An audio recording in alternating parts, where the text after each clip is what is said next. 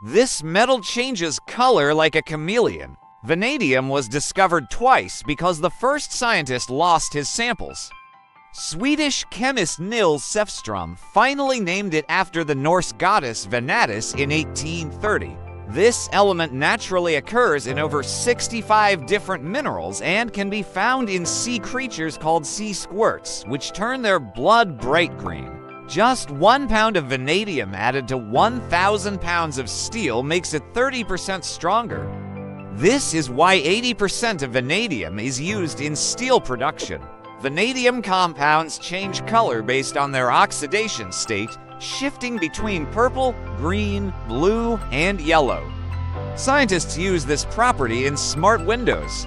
This element could revolutionize batteries.